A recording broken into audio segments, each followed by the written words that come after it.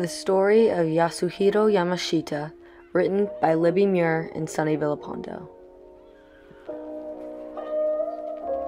Yasuhiro was originally from a small island in the southern part of Japan, in a town called Amami, Kagoshima. While he always loved being creative and pursuing hands-on projects, never in his wildest dreams did he think it was even possible for him to become an architect. Nevertheless, Yasuhiro obtained a master's degree in architecture from Shibora Institute of Technology.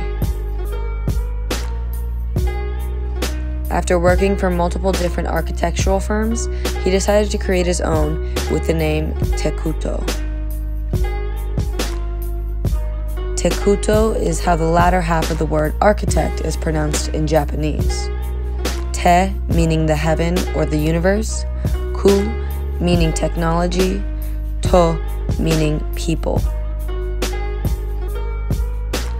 In creating his own architecture firm, his goal was to continue to design for the satisfaction and well-being of not only his clients, but more importantly, society. After the Great Hanshin earthquake in 1995, he became increasingly engaged in disaster relief programs and creating affordable housing. Traditional Japanese architecture had always felt very veiled, according to Yasuhiro, and so he was on a mission to change just that. An example of seemingly veiled traditional Japanese architecture is shown above.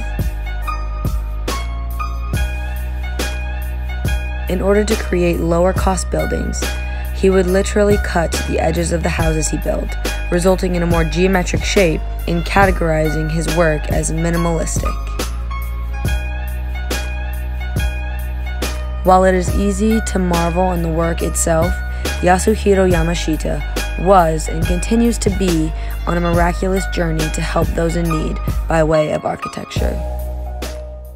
And to conclude this short story of Yasuhiro Yamashita, I leave you with a message from Yasuhiro himself.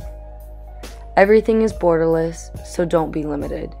Try to have a wide view, and the most important thing is to contribute to society and not just yourself.